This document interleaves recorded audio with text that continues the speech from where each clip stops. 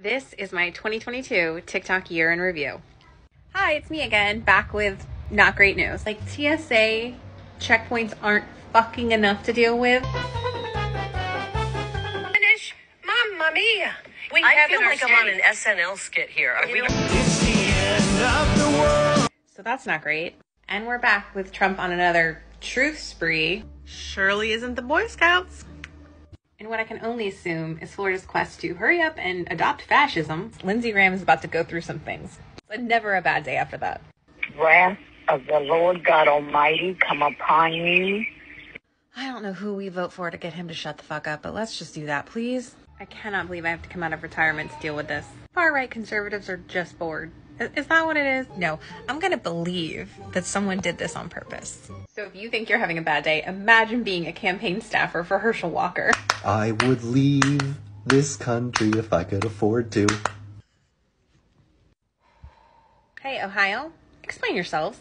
I hate you. Well, this should be good. Not the dumbest person alive, but you better hope he doesn't die. Was I cleaning my house and stopped just to show you this clip from Pete Buttigieg on Fox News? Technically, no. Pennsylvania.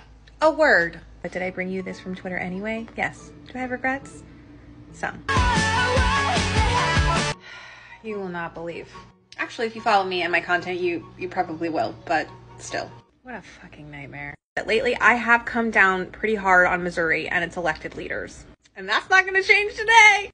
No one is euthanizing their children. Look, I know some of you are real tempted to trauma bond with Liz Cheney. The next level trolling that John Fetterman is doing to Dr. Oz right now, what a time to be alive. But do you know who knew all along? It's just a race between Twitter and TikTok to see who can help send me to hell faster.